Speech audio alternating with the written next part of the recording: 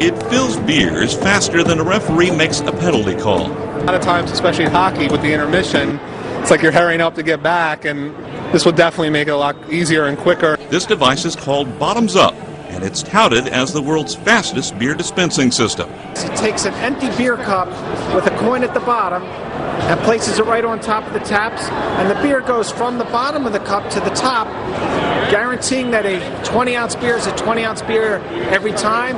No foam, no wasted beer. Bottoms Up's designer says beer vendors can now fill 2 beer cups at the same time in seconds. And the company says their system is 9 times faster than that of traditional beer taps. But will the cup spill beer? The magnet really stays in place, so the beer's not going to fall out, it's not going to go anywhere. But if you were crazy enough to push the magnet up, the beer will come out. Basically the same thing if you tilted the cup over. But the magnet doesn't go anywhere, it stays in place. Fans said they're looking forward to shorter lines so they can get back to their seats without missing the action. I think it's wild. I'm just like, geez, never saw anything like that. That's pretty neat.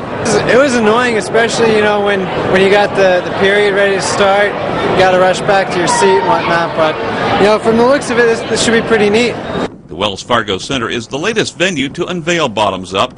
The Philadelphia Stadium hosts more than 250 events each year, including Flyers and 76ers games, college basketball, and concerts. Or Larisi, Associated Press.